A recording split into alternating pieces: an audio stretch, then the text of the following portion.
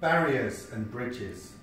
Grief is the huge dragon breathing over my shoulder. Counselling is a kitten curled up on my lap.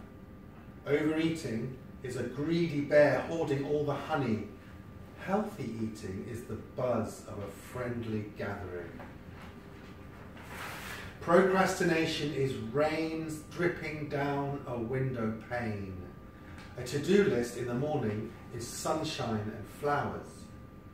Family demands are whirling Tasmanian devils. Delegation is wise owls hovering over the horizon or sitting on a branch overseeing the operation. Anxiety is a crocodile snapping at our feet repeatedly. Connecting is a pride of lions, a flock of seagulls, a waddle of penguins huddling for warmth. Low confidence is dark clouds hovering overhead. High esteem is the pot of gold at the end of the rainbow.